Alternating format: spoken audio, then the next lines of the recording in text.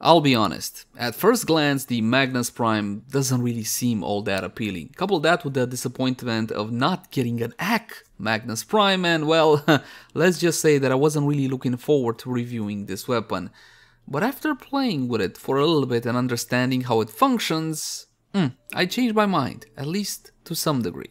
Hey guys, welcome back. As always, my name is Leyzar, and today we're gonna be diving deeper into this secondary weapon. As per usual, I'll have a cheap build, something affordable that most Tenno should be able to build, but of course we also got a souped up setup with prime mods, galvanized mods, arcanes, basically the works. That said though, please bear in mind that my builds and guides usually take a more new player friendly tone, simply because I want to cover everything that a newer player might need to know. So in case you're a vet and you already know most of this stuff, you can either skip ahead or have a bit of patience. And with that out of the way, let's jump into the Magnus Prime. Let's begin by checking out how the weapon handles without any mods equipped. And for that, just a couple of our usual free shots. The Magnus Prime is a semi-automatic secondary weapon with a hit scan attack and an 8-shot magazine, really quick on the reload. When it comes to the recoil of the weapon, this one kinda kicks like a mule. This is our usual 15-meter accuracy test. Take a look. Shot by shot, no problem whatsoever, you can hit the same point every single time, but unfortunately, because of that recoil, if you go to full fire rate like so, it does kind of spray the entire screen for the most part. Now, when you do reach full fire rate, it does kind of stabilize a little bit and you can fight your mouse, have a look, to try to hit basically the same point, but it's not exactly super accurate if you're gonna go full fire rate. In order to achieve full fire rate with a semi-automatic weapon such as this one, you have a couple of options. For example, you can bind your fire to your mouse scroll wheel, like so. Or you can use a macro. Careful with macros, however, because Digital Extremes has never really been all too clear on them. Link the cards right now for more details. Their stance is, and I quote, "You do so at your own risk." Yeah, I know. Now this weapon has one more trick up its sleeve, which would encourage a high fire rate secondary weapon. Take a look at my buff bar. Keep looking, it'll appear today. Today would be good. Multi-shot is gonna help a lot with this one. Chamber Cascade. You see that? It's a 4-second buff. Time in which you go to 100% ammo efficiency for 4 seconds. And yes, the buff is refreshable. So as you can see, I got Chamber Cascade. None of my ammo is consuming. And if you get a refresh, you keep on firing. Fantastic. Now, a buff such as that one will encourage a high fire rate secondary weapon. Now, what's the chance on hit? We don't know. Yeah, we don't know. I did a little bit of testing. It seems to be around 15 to 20%-ish, but there's no word officially from the dev. And that's pretty much it for functionality. Let's have a closer look at stats. Mod capacity 60 out of 60, and if your Magnus Prime comes with only 30 out of 30, jump into actions and plug in that Auto King Catalyst. Now there's always a discussion here, is it worth fully building this weapon or not, because maybe I don't want to invest a Catalyst and Forma and all that into this weapon. If you want a cool, quirky, gimmicky secondary weapon, yeah. If you want meta, bro, and AoE clear and all of that good stuff and steel path worthiness, you can look towards other secondary weapons. Link in the cards right now to have something a bit more potent. Moving on, how many Forma? 6? No, you don't need 6. I format 6. For the weapon build I'm recommending you can get away with something like 4. Of course, the arcane slot needs to be unlocked in order to use the weapon's maximum power. As for the Exilus Slot, I would unlock this one as well. As you saw there, it does kick like a bloody mule. And considering some of the mods and the playstyle that is encouraged by, the Chamber Cascade buff, I would definitely encourage you go with steady hands. This will make the weapon a whole lot more usable at high fire rates. The reason why I keep mentioning high fire rates is because it's the only real way I can make this weapon somewhat viable. Well, you can make the weapon somewhat viable. More on that later. Accuracy is 16, as you saw there, no problem as long as it's steady. Critical chance is good at 28% and a high critical multiplier at 2.8x. Fire rate is 5.83 by default with a magazine of 8. Noise alarming, reload on 1.2 seconds, not bad, but again, you don't get that much of a magazine to begin with. However, again, Chamber Cat does help with that one. Riven Dispo 1 out of 5. Now, considering all the mods you can plug into this weapon, considering all the options for builds you have, Honestly, Rivens are not worth it. Not on a Dispo 1 out of 5. At least not for the time being. Status chance 28%, which is a little bit on the iffy side. Trigger semi as you saw. And the damage has been laid out. Impact, puncture, and slash. Totaling 76 per bullet. Not bad. Highest is gonna be impact, but puncture and slash are not trailing too far behind. And the fact that you got these 3 elements on the weapon will help with damage builds with galvanized shot. You get it. The more statuses you have, the more damage you will do. And speaking about damage, let's have a look at a standard build.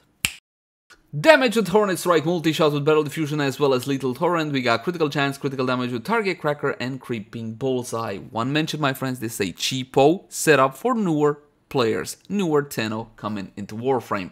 Maybe you don't have all the Prime mods, all the Galvanized mods just yet. I want to show you what the weapon can do with a cheapo setup. When it comes to crit, since we did mention crit, let's talk about this. Should you Creeping Bullseye over Pistol Gambit? Yeah. I mean, this is the difference from 84 to 61. I think it's 100% worth it, even considering that minus 20% fire rate. Now, when it comes to critical damage, you can drop Target Cracker. If you still don't have the Prime, which is a lot better than this one, you can go for something like Sharpened Bullets. Now, this one is 75% critical damage. It's better than 60, duh, but it's on kill when aiming for 9 seconds. I wish this was 100%, but again, it is an option, and you also have hydraulic crosshairs that you can use in your option slot. Speaking about option slots, we got two 60/60 mods on the weapon, forming Viral with Frostbite and Pistol Pestilence. Pistol Pestilence is obtained from Corrupted Vor in the Void. It's super easy, no problem whatsoever. You should be getting all the 60/60 Toxin mods when you're farming your Argon Crystals, for example. As for Frostbite, obtained from Spy Missions. Both of these from the trade chat, on PC at the very least, are currently about 10 to 15 plat a pop. The last slot is your option slot, and a lot of you will say, dude, no-brainer, impact, go for Hemorrhage. Not in this case, my friends. Now, Hemorrhage needs a fire rate of below 2.5 to get you the max 75% chance per impact proc to apply a slash. In this case, because of how it functions, because of the base fire rate of the weapon, which is set as 5.8, and even if you go with something like critical, well, Creeping Bullseye in this case, you only bring the fire rate down to 4.67. Basically, you're never really gonna get the full benefit out of Hemorrhage. In this case, it's a lot smarter of an idea to go with Carnage Stinger.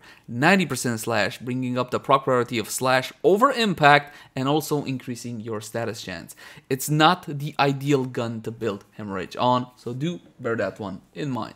As for your Arcane slot, again, I don't think these are exactly the most new player friendly things, which is why we're gonna keep it out of the standard build, but let's go over them really quick. Deadhead is not bad as long as you're gonna machine gun this secondary weapon and keep rolling into Cascade buff. If you're gonna be using your melee as well, obviously Dexterity, and if you want the safe choice, you go with Merciless. The reason why Merciless is a safe choice is because Deadhead will only grant its benefit when you actually kill a target with a headshot. If the target dies under the effect of a slash, for example, which we are building, no buff from Deadhead. So do bear that one in mind. Now we're going to be testing out the weapon like so, and then we're going to be moving on to a more maxed out setup. Quick check to make sure that Wisp doesn't have corrosive projection or anything that would skew the test results. We're going to be spawning in those corrupted heavy goons level 120, and the way you want to play with this weapon in order to get some actual power out of it is basically fan the hammer, like so. I don't want to stop firing, ever. Go for headshots, of course, you want to go for headshots, and no, I did not forget about deadly maneuvers, more on that just a bit later. You gotta keep rolling into Cascade, and if you can keep the secondary weapon rolling into Cascade, then it's gonna become a full-blown monster. If you go shot by shot, then reload, it's basically not even worth using considering all the other secondary options that you have in Warframe. So again, fan that hammer, baby. Roll that scroll or whatever else you desire. And as you can see, it definitely packs a punch. And it's an interesting combat experience as well. You know you gotta keep hitting your targets. And that was performance with a cheapo standard-ish setup. Now I promised I talked about deadly maneuvers. Let's talk about deadly maneuvers. You need to understand how this one works. First of all, this is not exactly the most new player friendly mod. Why? This one is only obtained from series 3 of Nightwave, and if memory serves me correctly, it was at level 7. It's a great mod to have as a gimmick, as a conversation piece or something like that, but when it comes to actual gameplay and usability, it kind of goes against how the Magnus Prime works. It says the following: on dodge, gain 400% headshot critical chance on your next 2 shots. And you need to understand 2 things about it. First of all, well, 3 things. Dodge is this, okay, any dodge whatsoever you can dodge in front to the side, it doesn't really matter, you're gonna get those 2 stacks. If you miss one of your shots, for example, oh no, mama, I missed, you're gonna expand one of the charges. If you're gonna hit the body of your target, you're not gonna get the benefit either. The only way is to do a dodge and get headshots. And as you can see, what? It went to orange already? That's fantastic. Yes, because this one, Deadly Maneuvers, applies to the modded critical chance of your weapon, not to the base value. So it's absolutely sky high amounts of critical chance. Beautiful.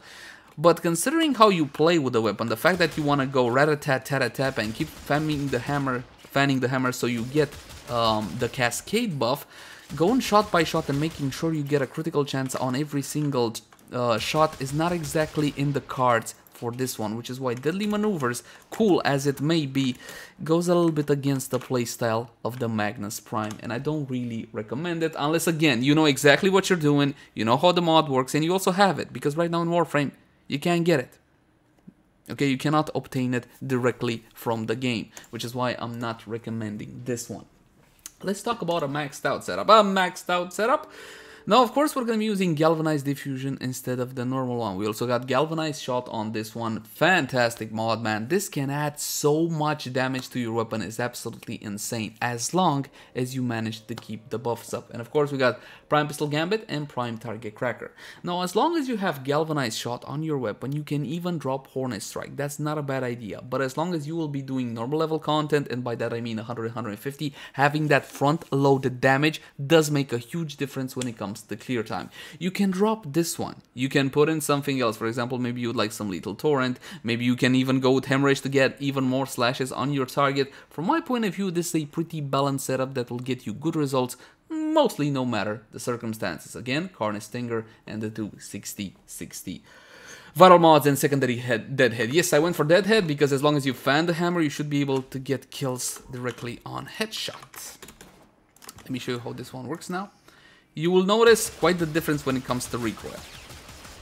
Now, of course, using Arcanes now and Galvanized mods, you're gonna need a couple of kills to get the build in full roll. Take a look at that. Just chomps through targets like nobody's business, and I'm not even waiting for the slashes to kill it. Of course, I can wait for slashes to kill it if I want to, but that's not the point. The point is I want to get that buff.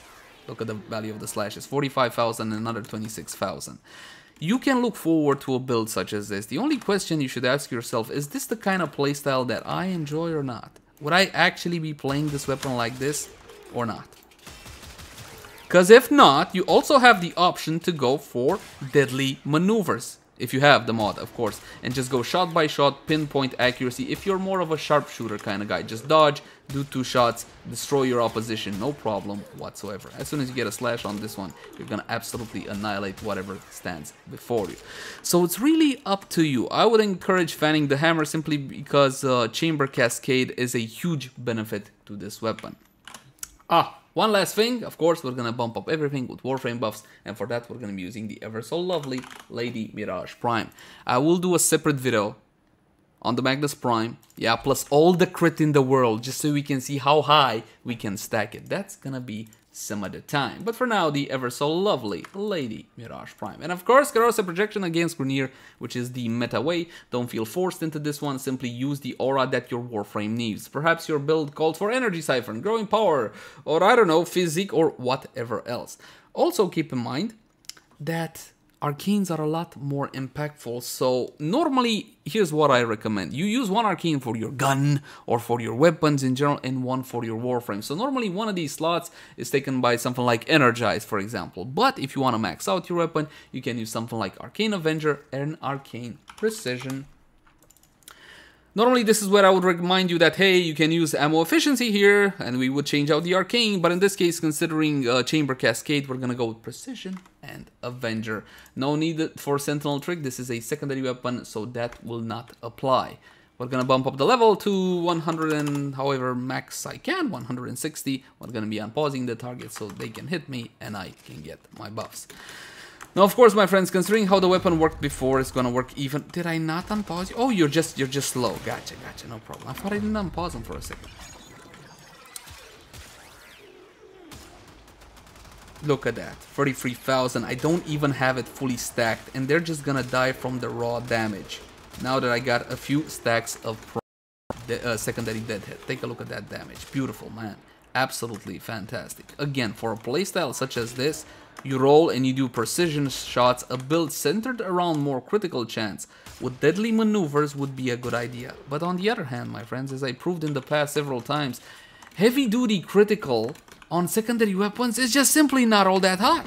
While there may be an infinite number of critical tiers in Warframe, they're simply not powerful enough. It's just simple as that. Once you get past tier 2 or 3, it's kind of pointless to go for even more crit. So do bear that one in mind. Getting back on track a bit more with the Magnus Prime, I love this weapon and I'll tell you why. At first glance, it doesn't seem to bring anything new to the table, right? It's another semi-automatic Lex style. Let's call it Lex style, is that okay? Lex style secondary weapon. But when you factor in Chamber Cascade and the fact that it changes your gameplay entirely, then it makes it special, at least in my eyes. No, it's not one of the best DPS secondary weapons in Warframe. It can't be. But if you want something cool, quirky, gimmicky, and just a tad different, then definitely go for the AK, for the Magnus Prime. Yes, I am missing an AK Magnus Prime. Hopefully D will come out with one this year. Thank you guys so much for watching. Like, favorite, share, and subscribe if you enjoy the content. If you got any sorts of feedback for me, by all means, my friends, drop it in the comment section down below. Also in the comment section down below, if you guys want to suggest any particular type of content. Like, for example, I would like to see that build, or perhaps something totally different. You can also catch me on Twitch, Facebook, Twitter, all the usual places. Hey, and if you love the content, consider supporting us via Patreon. Link in the cards right now. But until next time, my friends, bye-bye.